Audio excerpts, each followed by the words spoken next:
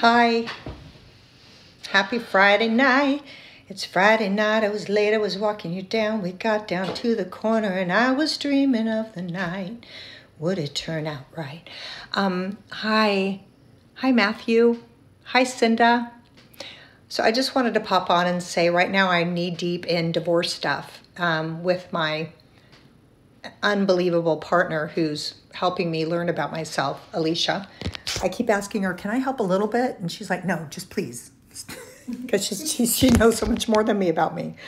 Anyway, I started in this tonight because I thought we were going to be filed already.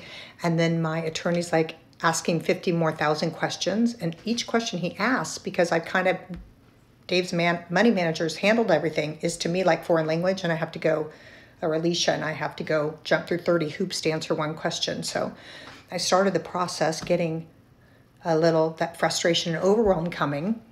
And then I had to take a pause and say, this is work I choose to do joyfully because it's very clear that this is what's best for David and I now in our lives.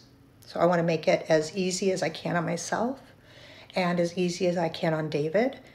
And stress and freak out and getting upset about stuff doesn't help a damn thing. So when you feel overwhelmed today because you're doing divorce papers that are due a couple of hours ago and you're getting 30,000 new questions you don't know about, just take a breath. Know God's got your back and everything's going to be okay. Anyway, that's what I'm telling myself right now. I love you guys. I hope you have an amazing Friday.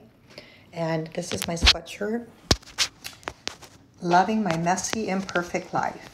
And I'm getting to the point where when it's really messy, I'm learning to be at peace and in happiness, regardless of what the hell the divorce brings or life brings. Because I want to feel good as I navigate my life and not be knocked over and at the whim of every wave. I want to ride the waves on a surfboard in a really cute bikini. All right. I love you guys. Hi, Anthony. And Mama Mateo's my friend from high school. I'm going to hit wave like my daughter does. Hi, yay. And Anthony, hi. Tally, my favorite photographer on the planet. Hi, you guys. Nice to see you. So remember that struggles are a-coming, but you can be crushed by the wave or you can stand up on a surfboard in a cute bathing suit and ride it. Your choice.